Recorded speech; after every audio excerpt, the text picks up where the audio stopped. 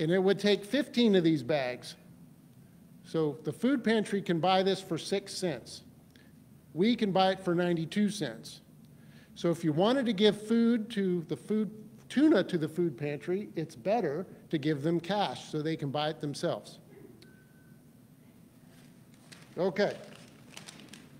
This is a can of peaches. And this can of peaches is a Fairway brand, but the light version at Hy-Vee online this morning is $1.26. So if you wanted to fill up a red bag of peaches, it would be about 12, and you'd probably be able to carry it, and it would cost about 15 bucks.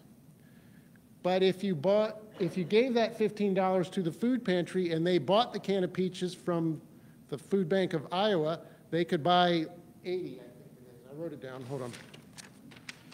They could buy 82 cans of peaches and fill up about 7 bags.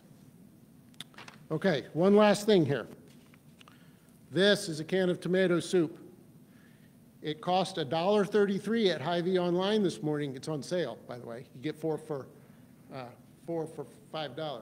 So, how much do you think the food pantry can get this can of soup from the Food Bank of Iowa? Any guesses? You're all good because nobody went over. This can of soup would cost the food pantry about $1.33 to buy it because they can't get it from the Food Bank of Iowa. Right? So they can get peaches, but they can't get soup. So this time, as a church, when we help the food pantry, we're asking you to do a food raiser if that's what your heart tells you to do. And if that's what it is, buy the things that the food pantry can't get for cheap from the Food Bank of Iowa. And those things are on a list on the table in the back with the red bags. But if your heart tells you that you should give funds to the Food Bank of Iowa, there is a red bag with a collection plate in it and a sign that says Food Bank Donations. Put some money in there. Put cash or checks made out to the Norwalk Area Food Pantry, and they will go and buy all the tuna and all the peaches and all the other things that they can get from the Food Bank of Iowa, and you will spread your money out and your ability to help those who are hungry a lot further. But don't forget, there are things that they can't get, and they still need those things donated. So depending on what you want to do, however your heart tells you, I like to fill up a bag and carry a bag in. It makes me feel good. I'd much rather do that than hand them cash. But I also know that if I hand them cash, they can do a lot more with that cash. So maybe you do both, maybe you do one, maybe you do the other, it doesn't matter. Whatever we do helps. I can tell you that the food pantry isn't lacking for business. It's about 70, 80 families a week that they serve. I equate it to the grass in the summertime. Doesn't matter how often you mow it, you got to mow it the next week, and the food pantry is the same way. Doesn't matter how much food we give them, the next week they need more food, and the week after they need more food. They always need more food, and they always need more cash. So whatever you do helps. It's never enough. Yes, ma'am. So should we bring those bags here, or can we take them to? Nope, great question. So for the next 2 weeks, take the bags home with you, and then next week bring them back, or the week after bring them back, and then collect them here, leave them in the fellowship hall, and then once we have them all, we'll take them down all at once. That way we can coordinate with them, and they'll have somebody there to put the food away when we get there. Great question. Yes, ma'am.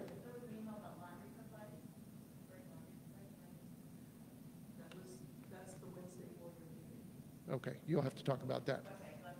Anything else? Okay, great. Thank you. Thank you, Greg.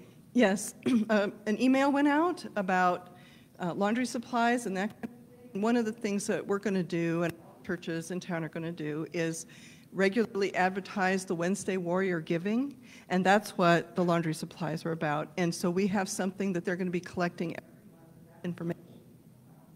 So, yes, indeed, I believe so, yes. Okay, yep. And just as an FYI, starting in March, we're going to move to sending out kind of a newsletter around the 1st and the 15th of every month, and Beth is going to coordinate that. And so if you have things going on, information, things like the ward and other things related to community events and things our church is participating in, information is going to go in newsletters. So just forward them to her.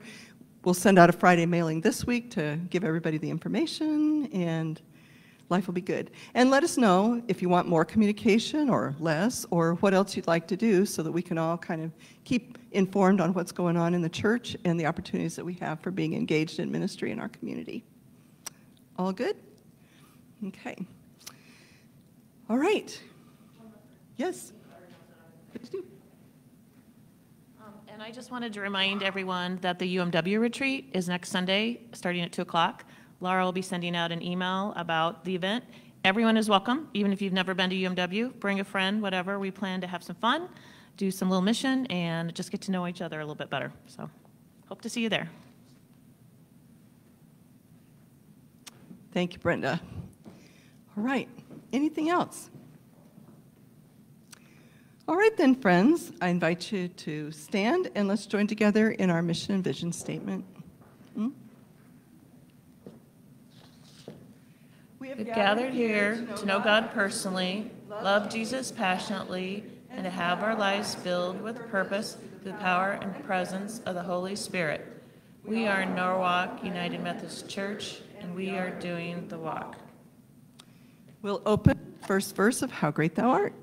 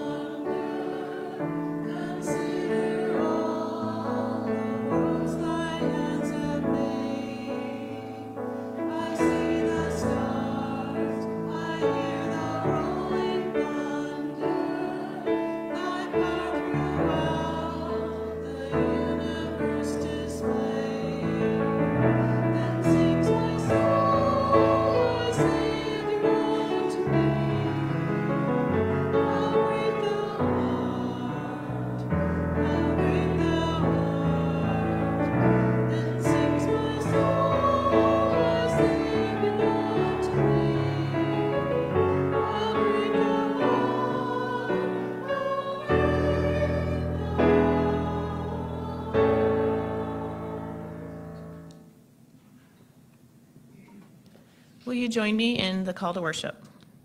To you, O God, we lift up our souls. Lord our God, in you we trust. Make us to know your ways. O God, teach us your paths. Lead us in your truth. Teach us.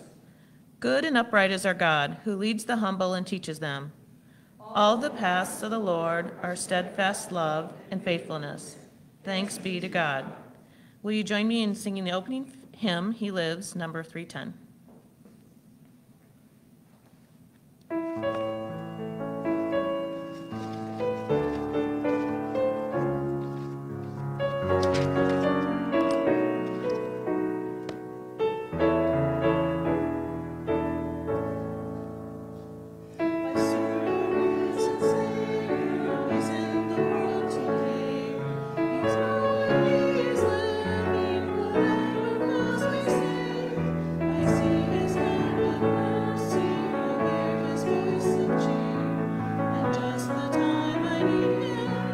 Always near.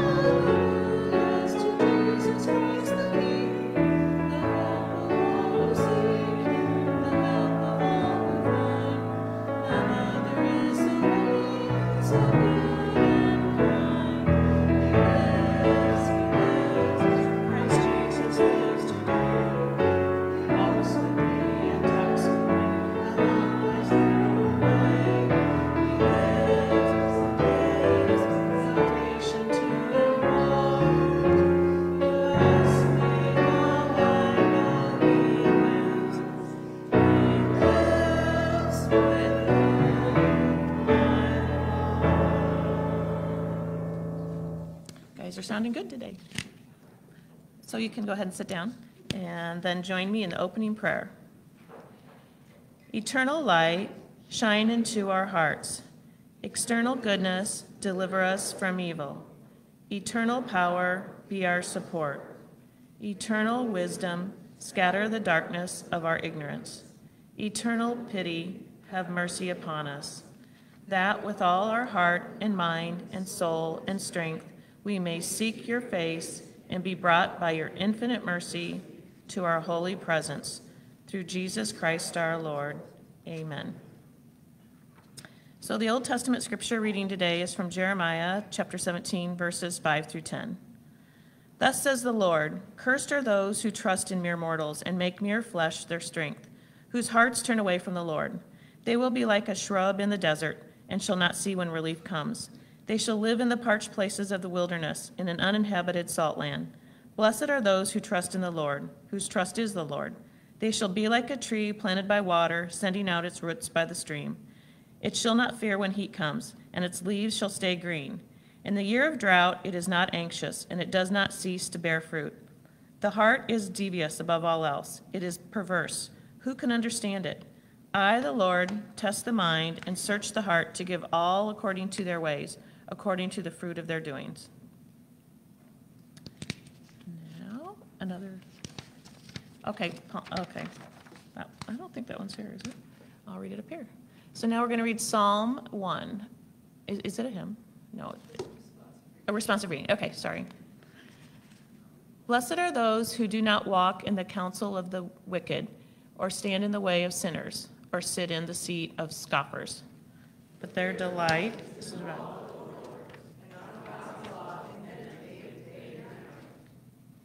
They are like trees planted by streams of water, that they yield their fruit in season, and their leaves do not wither. And all that do they prosper. All right. Now we will have a special music. Oh, one more slide. I'm sorry. The wicked are not so, but are like chaff which the wind drives away. Therefore the wicked shall not stand in the judgment, nor sinners in the congregation of righteousness. For the Lord knows the way of the righteous. The wicked shall perish. Right. So now the choir.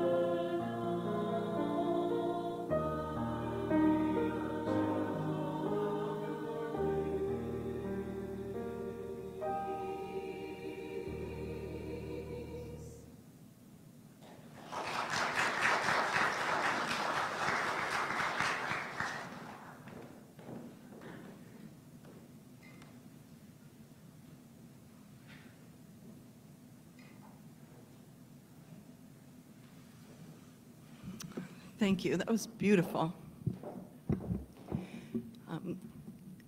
Yeah. If anyone has prayer requests, Brenda will come around and pick them up. So, just so you know.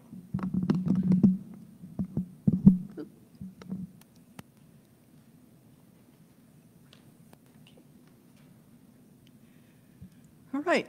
Our gospel reading this morning comes from Luke chapter 6, and we start with verse 17. He came down with them and stood on a level place with a great crowd of his disciples and a great multitude of people from all Judea, Jerusalem, and the coast of Tyre and Sidon.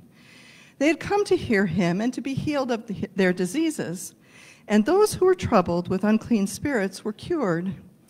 And all in the crowd were trying to touch him, for power came out from him and healed all of them. Then he looked up at his disciples and said, "Blessed are you who are poor, for yours is the kingdom of God. Blessed are you who are hungry now, for you will be filled. Blessed are you who weep now, for you will laugh. Blessed are you when people hate you, and when they exclude you, revile you, and defame you on account of the Son of Man.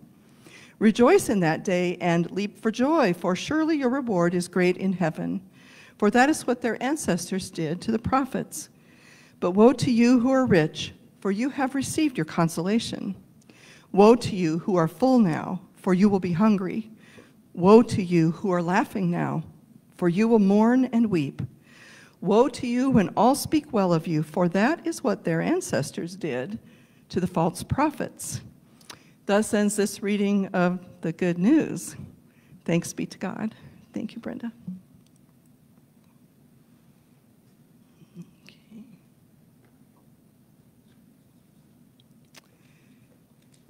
All right. Let's pray.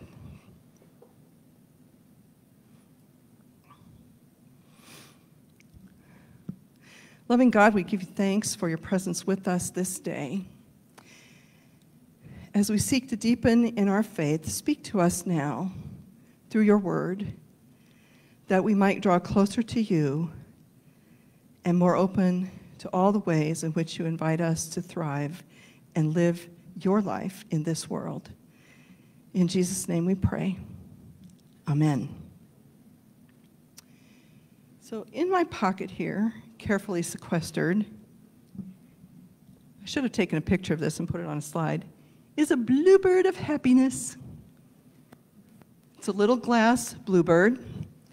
I have no idea how old it is, but it's probably at least 25 years old. Well, it's probably at least 30 years old. It belonged to my mother, one of a couple. I got one, and one of my sisters got the other after her death. She was given a couple of these by some of the nurses that she worked with when she was still working. Her floor had a thing going. It was partly a morale thing where they would give rewards and prizes and thoughtful gifts to each other. And there were a couple of years that she won the Bluebird of Happiness Award. And one of them was also given to her by a friend of hers that she was very close to while she was still working. And the purpose was twofold. One was to just express thankfulness for the spirit and the encouragement that the person gave to others in the workplace, on their work team. And the other was also to give them a blessing and say, I hope that when you look at this bird, you will be blessed with happiness. A really sweet thing to do. And my mom, she kind of prided herself being able to raise up new doctors and nurses. You know, the doctors would come around on the floors and do rotations while they were residents. And she took them under her wing and made friends and showed them the ropes. And, you know, the ones that appreciated it, some don't, of course, you know, but we're all different. And the same thing, too, they had nurses from the nursing school at Grandview University. And so from time to time, they'd get students assigned to them to do rotations and shifts for several weeks or a couple months. And she loved doing that. She loved being able to encourage people and encourage patients, and help other folks who are on her team in that work of healing. So, bluebird of happiness. And so now, of course, when I look at it, I have happiness because I think about my mother. We'll just put you right there so I can see you. And remember where you are. Now, today we have some scriptures that talk about blessing, and they're also using the word sometimes happy. Perhaps you've heard sometimes the Beatitudes, especially the Beatitudes from Matthew, translated, happy are those who, and then they fill in the blank, right, with the words that we know. Blessed are you who are poor in spirit, or happy are those. And some of us in this room are old enough to remember the late Reverend Dr. Robert Schuller, who once upon a time, I think, wrote a book called The Be Happy Attitudes, right? But these scriptures really aren't about being happy, although happiness is not excluded from them, right? The word that's translated into English as happy or blessed isn't easily translated into English, although blessed comes closer. And all of these scriptures talk about blessing and curse, or blessing and woe, in ways that are pretty graphic. And so let's go on a little journey here and talk about what the Bible means, intro course, because it's a big subject, about when we talk about blessing and curse, when the scriptures do this, both the Hebrew Testament and the New Testament, what are they talking about? Because if it's not about cultivating happiness, then what is it? Now, the psalm gives us a clue. This psalm, it's not only the first psalm, but it actually introduces and encapsulates all the psalms by the way it's constructed. It talks about people who are blessed being those who root themselves in God's life. They're like trees planted by water, which yield their fruit in season. They do not suffer when there's drought, just like Jeremiah, which is a parallel text to the psalm. We don't know which one came first. And they also say, but the other side is, if you don't do that root planting, if you don't drink from the life that God has to offer, then in effect what you are doing is choosing to be cursed, which is the exact opposite, as one might be. Okay? So the whole purpose of the Psalms, the whole purpose of the law, we'll put air quotes around that and talk about that in just a minute, is to show people the path of life. What does it mean to walk in God's light and in relationship with God for all of our days? What does it mean? We kind of get caught up on the happiness thing, and even a little bit in our culture, and other cultures do this too, on the blessing thing, because when you look at what Jesus said to the crowds, and particularly to his disciples, because Scripture says he looks, there are crowds around and he's teaching and healing, but he looks at his disciples straight in the eye, so to speak, and he says, blessed are you if, and woe to you if. Now, we hear those things as if they're old hat. Oh yes, we know what this is, blessing, woe, blessing, woe. Jesus' first hearers would have been shocked by what he said. Completely bowled over. Because he was talking about blessing and woe in a way that was very different from how it was commonly understood, even within the religious community. Right? So we'll start with the blessing. The blessing, which is in the Luke text, in the Psalm text, in the Jeremiah text, is about God establishing special relationship with people. And Jesus straight up says, the blessing of God especially rests upon people who are poor and who are hungry.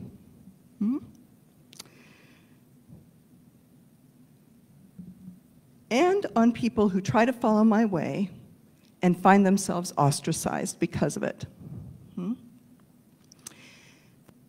And the woes are like curses. We say, woe is me, and we kind of joke about it.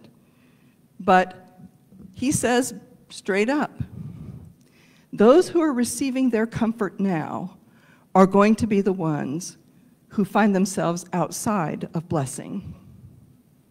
My paraphrase, right? Wealth, a good reputation, having everything we need, all those things that we count with gratitude and we see as blessings, and let's just say they are, with this caveat. They do not count if other people suffer because we are blessed.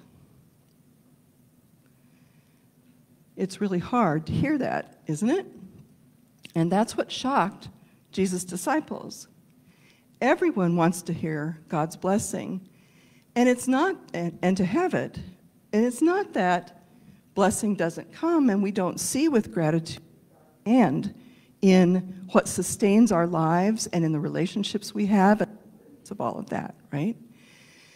But the caveat is there to remind us that in our societies, people always suffer.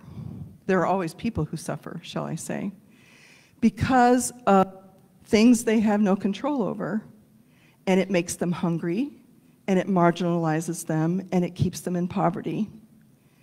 And people of faith who do not acknowledge that and find ways to be generous to their communities and to those who are in those circumstances, they are not experiencing so much wealth as blessing as wealth that is accumulated at the expense of others.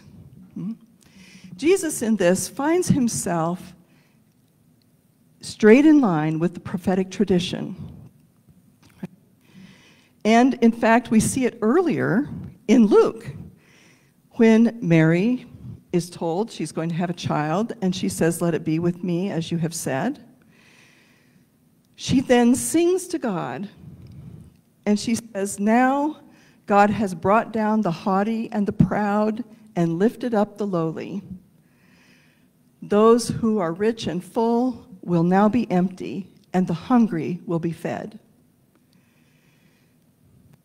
When Jesus goes in front of his own synagogue in Nazareth and says, "The Spirit of the Lord was upon me to preach good news to the poor, to release the captives, to preach recovering of sight to the blind." All of those things, he says, all the things Mary sings about are in line with the promise God makes that those who suffer in this world will be lifted up, and they have God's special care and attention because they're not enjoying the prosperity of others around them. And that is where our tradition comes from, our practice as a community of always paying attention to those who are left outside. Always asking ourselves, how can we shift what we do and how we live together so that people do not go hungry, so that the powerful do not always get their way, so that the suffering that comes when some lord it over others can be mitigated. That's the role of the faith community. That's what it's about.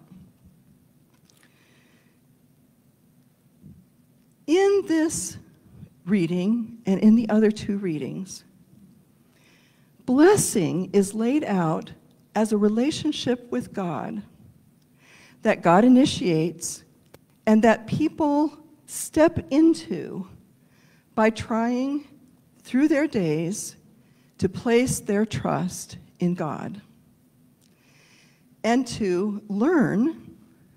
We'll talk about law here for just a moment. Law is sometimes, like we understand it, somebody breaks a law and there are consequences for that, right? Like crime and punishment.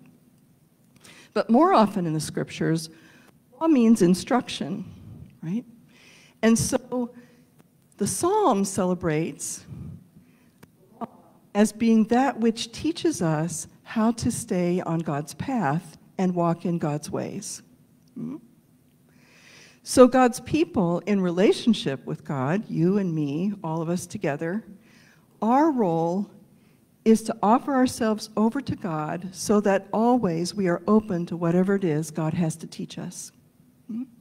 Through the people that we meet, the challenges that we face, this word, the conversations that we have with our neighbors and our fellow Christians about where it is that God might be leading. All of that, we are told through these scriptures, is the path of blessing and life. Another way it's put in the scriptures is in Deuteronomy, where there's a covenant renewal in chapter 30, and we are told this. God says to the people this, I have set before you life and death, blessing and curse, therefore choose life. The way of blessing is the way that brings abundant life. And we only discover that by trusting in God and asking God to instruct us and remain with us as we grow in faith from day to day.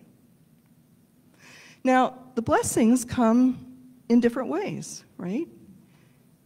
You all can think of these things in your own experience, right?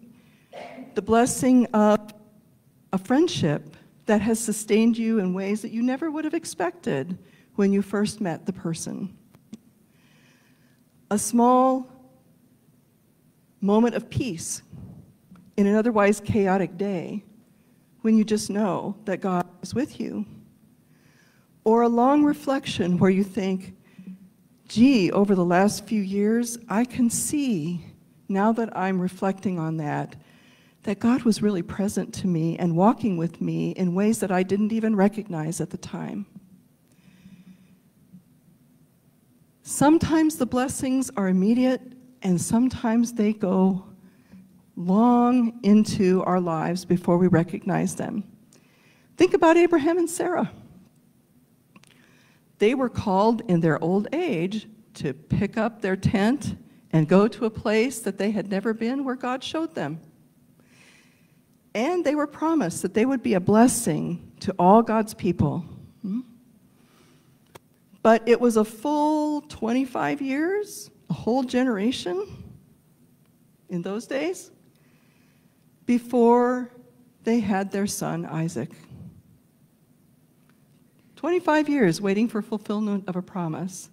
And there were days, they were patient with that, and then there were days that they were not, and that's how Ishmael got born.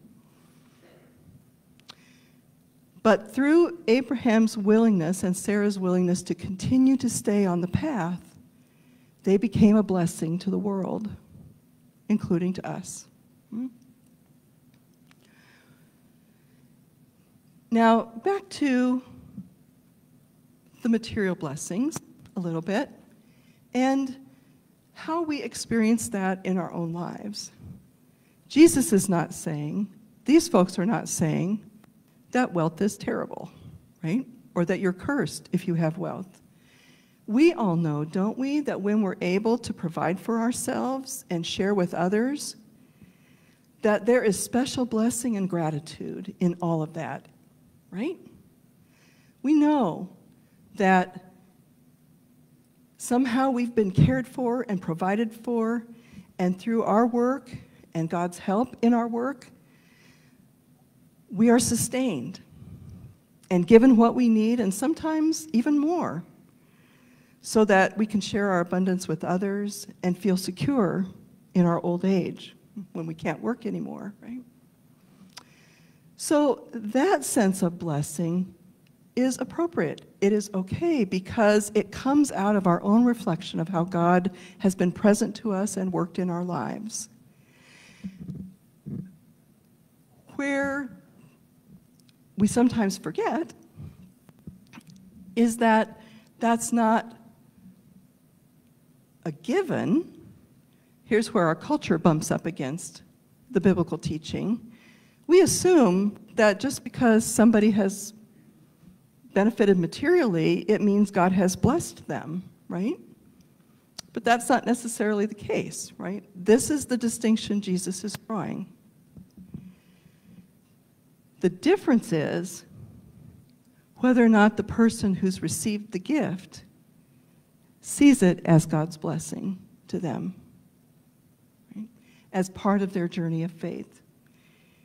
And as you know, this is a complicated thing to talk about, but I'm laying out the broad parameters here.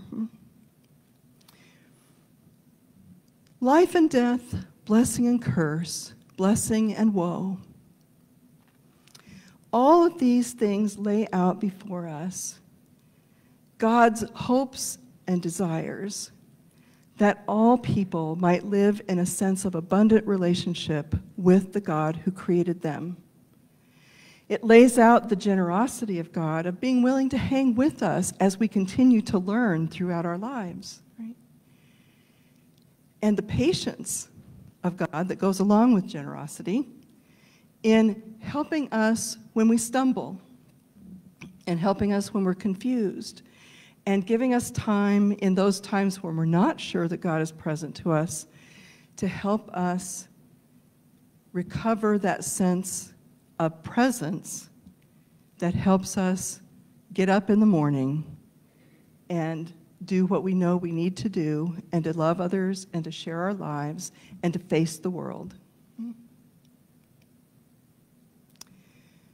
Jesus is making clear to his disciples and to those who are overhearing the conversation that following him and listening to him is about following the path to life. It is a journey that happens one step at a time. That's what Jeremiah knew. That's what the psalmist knew. That's what Luke knows, which is why he shares this with us. And all of them remind us that blessing is what God wants to give everyone. And a quick word about cursing or woe before we depart this meditation this morning. For the most part in the scriptures, woe and curse are not so much things God does to people. They are mostly, in most examples, what happens when people choose not to take the path to life, as in the natural consequences of the choices that they have made. If they don't walk the path of life, they're going to find themselves awash in a sea in this world where they have nothing to hold on to. That is not the path to life. It is a path, Jesus says, Deuteronomy says, Jeremiah said, to death. And so this journey that we're on is about choosing life, choosing to walk in the footsteps of Jesus, letting him teach us, letting our ancestors teach us so that we can become the people God wants us to be. And in that, find the blessings. How great is our God? Amen.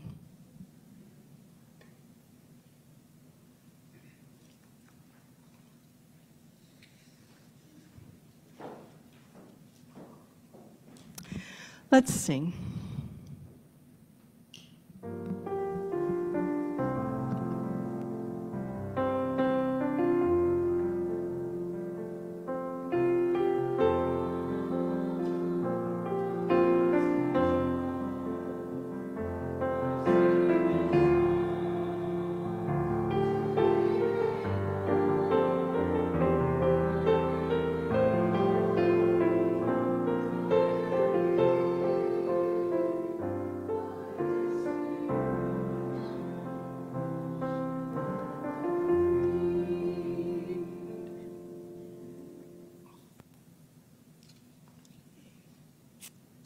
Let's pray together.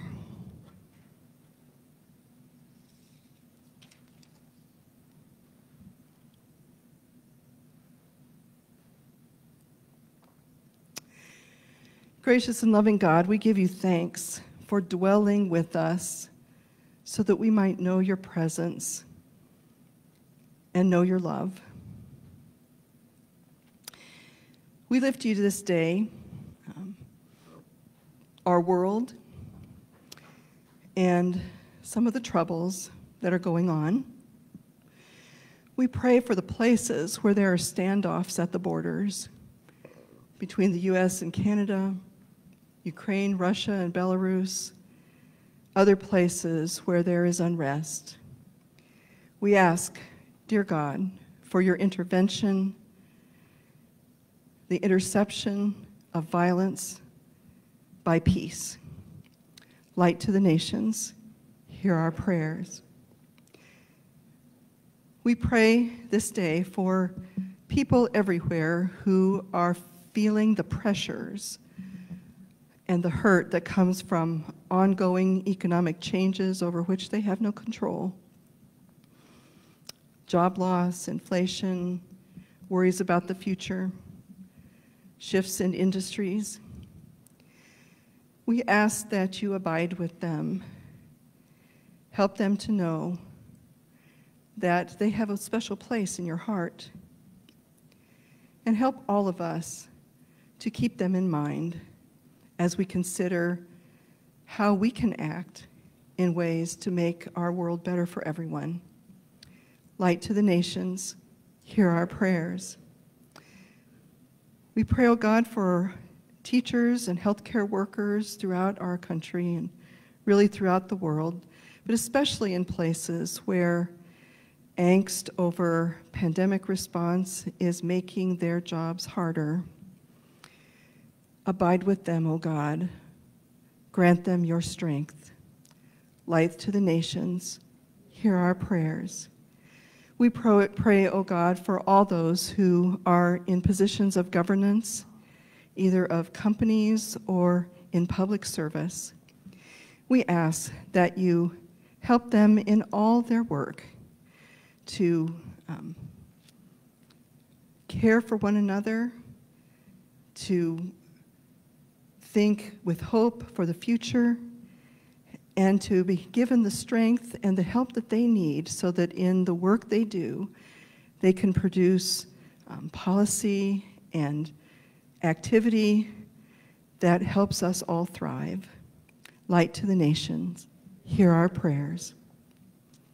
We pray, oh God, for the Super Bowl, not necessarily for a specific team, but just for the well-being and safety of the players and all the fans who will be watching and celebrating this day. Light to the nations, hear our prayers. We pray, oh God, thinking of this Valentine's Day that is coming tomorrow, and of first with thanksgiving for those loved ones that are in our lives, and all the blessing that they bring to us, and the gift that you have given to us through them. We pray also for those for whom this is a difficult day, where loneliness or problems of mental illness are exacerbated, or problems in relationships are made more painful because of the holiday. We pray for the health of families and ask your blessing upon all. Light to the nations, hear our prayers. We pray with thanksgiving for Jackson, who turns 16 today. Light to the nations, hear our prayers. Gracious and merciful God, we thank you for the witnesses, both ancient and present, that help us to know of your love for us and help us to stay in relationship with you so that we do not stray far from your embrace and we can continue to experience the love and the blessing that you have and grow into it throughout our lives. We pray all these things in the name of Jesus, our Lord, who taught us to pray. Our Father, who art in heaven, hallowed be thy name. Thy kingdom come, thy will be done, on earth as it is in heaven. Give us this day our daily bread, and forgive us our trespasses, as we forgive those who trespass against us. And lead us not into temptation, but deliver us from evil. For thine is the kingdom, and the power, and the glory forever. Amen.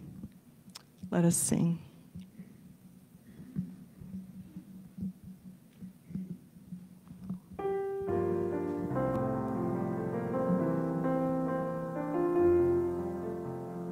Come, Spirit, come.